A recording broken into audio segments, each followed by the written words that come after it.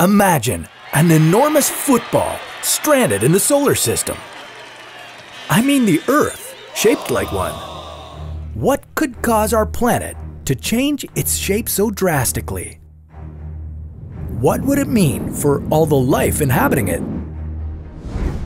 This is What If, and here's what would happen if the Earth was shaped like a football. An American football. If you thought the Earth was round, you weren't exactly right. And if by any chance you thought it was flat, you were definitely wrong. The true shape of Earth is called an oblate spheroid. It's a sphere that's squashed at the poles so that the equator sticks out a bit.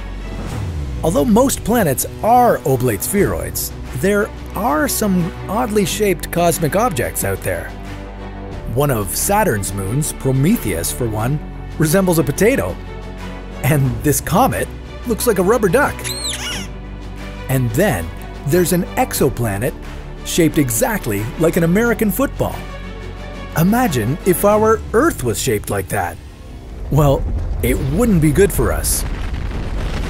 That football-shaped planet is called WASP 121b. And the reason why it has a shape like that is because of its very close proximity to its star.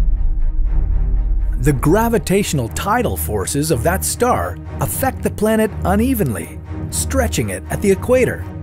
And because the star and the planet are so close, the planet's upper atmosphere reaches 25,000 degrees. That's roughly half the temperature of our sun. Yeah, WASP 121b is ridiculously hot. You definitely wouldn't want Earth to switch places with it. But how about we move our planet closer to our sun? Would that be enough to reshape the Earth like that? Well, Earth orbits the sun at a safe distance of 150 million kilometers. Scientists call this distance 1 astronomical unit, or AU.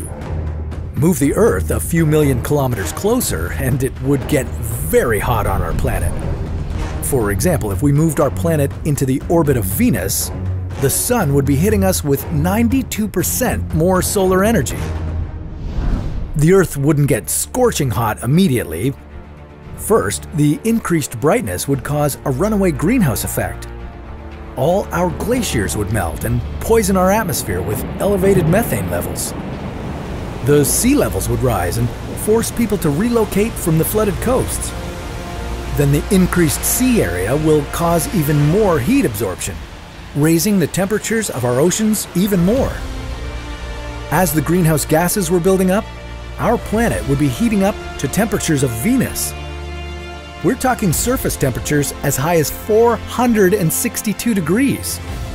And as you might guess, no life could ever inhabit a planet that hot. Right, but what if the Earth got to keep the shape of a football, minus the extreme heat?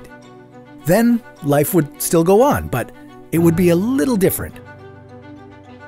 For one thing, the Earth might have to rotate faster in order to keep that shape. A day on Earth might become as short as only a few hours.